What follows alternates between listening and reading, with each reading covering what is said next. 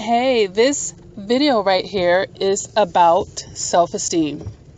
Okay, and I talk about this a lot on this channel, but this is important because after narcissistic abuse, of course, our self-esteem took a hit because we were abused.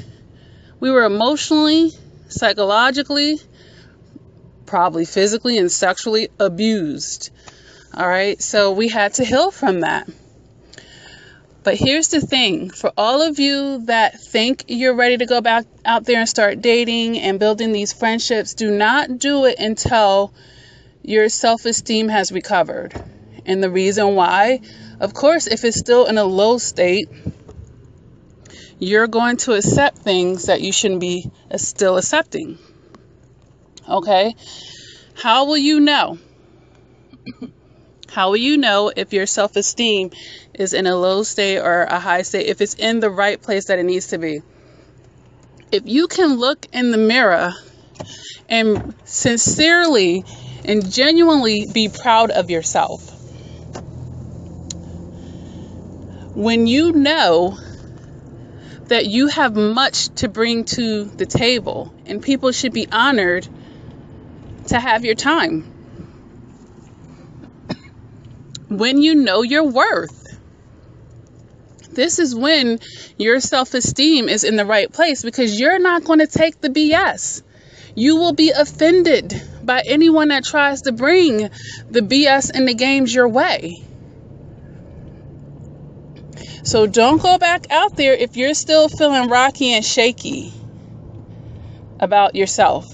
That means that you still need to be working on yourself to get to the right place. And when I say work on yourself, it could be because you're just not there mentally, which means psychologically, or maybe you just need to work on yourself, period. Maybe some things you feel like could be better with yourself and you want to present a better version of yourself before you start dating again. You men out there, sometimes the narcissistic women, they suck you dry financially and they leave your credit in shambles, your bank accounts depleted. And you might need to, just have some you time where you focusing on rebuilding yourself financially, because we all know that men need to have that financial strength. When they're trying to get a wife or have a serious relationship, you need to feel like you can be a provider. We know if that's off with you, you're not going to be able to present yourself in the best way. Like, are you even going to be able to even afford to be dating?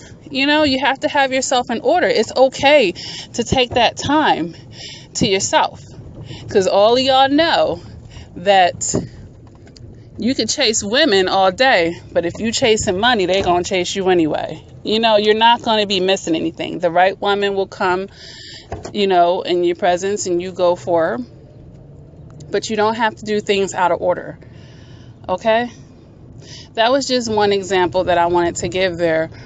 But, you have to be able to look in the mirror point blank and be proud of yourself and to know that you are bringing much to the table.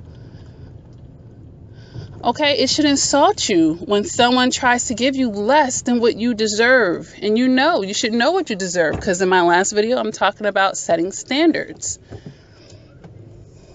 Have high standards. If you are a high quality person, you should have high standards. Why not? Why should anybody be able to have access to you? That's not how that works. That's not how that works in life. And if it is, that means that person is selling themselves short. You're giving the discount. You got to know your worth. That's why people say that. And it sounds like such a cliche, but how many people really know their worth anymore? Because you will command a certain behavior. You will command a certain atmosphere. You will not squat. You will not lower yourself, okay? So until you can look in the mirror and basically feel like, you know what, I'm the ish. And I'm not talking about on some narcissistic level. That doesn't make you a narcissist, to think that you're beautiful inside and out, to know your worth, to know that you're bringing much to the table and you're not going to be settling. That doesn't make you a narcissist. Because somewhere in society, they have that, if you loving yourself too much, if you treating yourself if you're, too wrapped up, quote unquote, in yourself, so what? If I want to go to the spa, if I want to work out twice a day, if I want to get plastic surgery, that doesn't make you fake if you wanted to do something to improve yourself. Just like I tell you to pray and meditate, we do internal and we do external. And I'm not by any means or standards telling anyone to get plastic surgery. I think we're all wonderful and fearfully made. But I'm not saying that you can't take advantage of a technology if you felt like you needed it. If you wanted that. You're like, man, I'm feeling really great on the inside, but I want to spiff up my outside. I want my outside to look like my inside. I'm feeling good on the inside now, Lakia. Now I want to, I want to be working out. I want to do this. I want to do that. I want to get some new outfits. That's fine. All that love you was spilling into the narcissist, you can spill it into yourself. You shouldn't be loving anyone more than yourself. You don't ever give anyone in a romantic relationship 100% of yourself. You always come first. And some people are going to be like, oh, that's so selfish. It's so selfish. No, you can put yourself first and still be a great partner. Because no one should love you more than you love you. And that's just real. It's just that we've been conditioned a lot. Oh, you got to give someone your all and give them what's appropriate. But if you give somebody your all, what do you have left for you? Okay?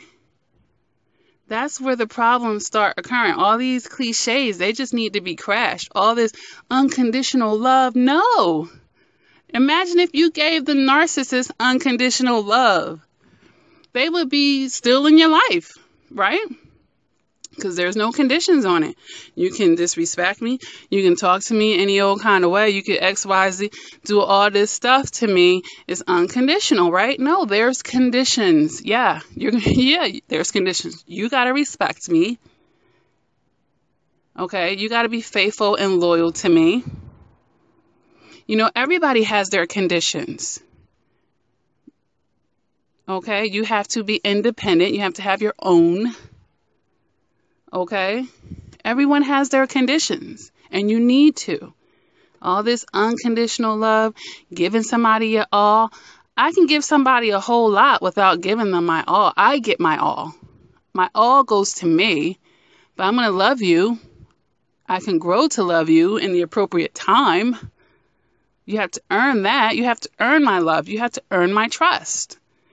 Let people earn. Okay, but I don't want to digress in this video. The whole point of it was just for me to throw out there, you need to be able to look in the mirror. If you can't do that yet, that means that you're not ready. Because people ask me, when am I ready to date again? When am I ready? When you can look in it, when you got yourself together, and you can look in the mirror and you're proud of yourself and you know your worth and you feel and you're happy. Not when you're lonely. Not when you're horny. Okay? That's your flesh. That's your flesh. And you need to have control over your flesh. A person that's on a higher realm of operating has control over those things. They can recognize the fleshly side of them. And they can separate that from their intellect and their logic and their common sense. Okay? All right, guys. Until next time, take care.